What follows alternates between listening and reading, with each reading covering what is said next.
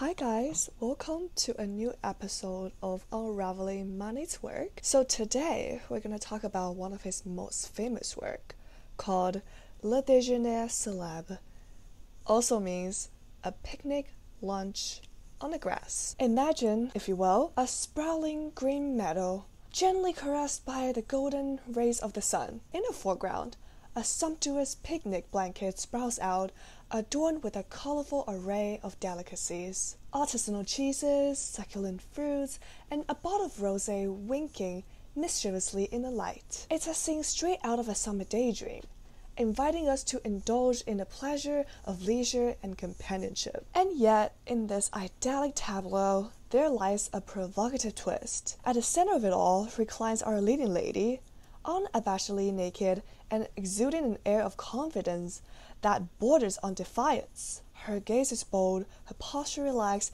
and her presence commands attention in this tranquil setting. She is the epitome of self-assurance in the face of societal norms, a beacon of empowerment in a world that often seeks to silence and shame.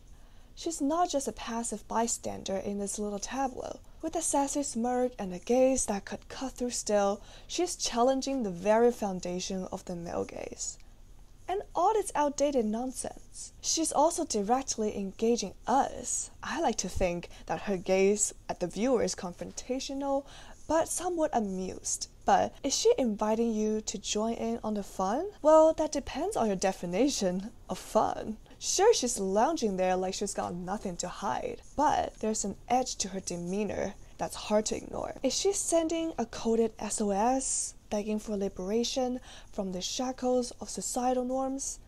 It's entirely possible. But what about the other figures scattered around on the canvas? They are the unwitting participants in our little drama, a trio of men whose expressions betray a mix of curiosity, confusion, and perhaps a hint of admiration. They represent the male gaze in all its awkwardness, struggling to reconcile the audacity of a woman who refuses to conform to the expectations. And who can blame them? In a world where women are constantly objectified and scrutinized, our leading lady's unapologetic embrace of her own sexuality is like a bolt of lightning in the clear blue sky. Of course, there isn't really a lack of male interaction with her, because she was painted by men, judged by men, and continues to be viewed by men. Critics often remark that she was not particularly attractive. Per usual, men miss the point and think that whether or not they in particular find a body desirable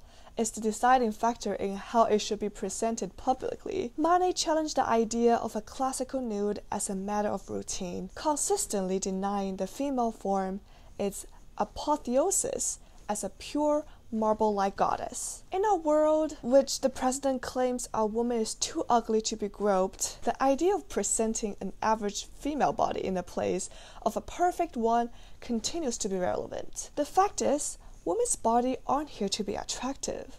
They aren't here to be sexually satisfying, and they aren't here for the sole purpose of bearing and raising children.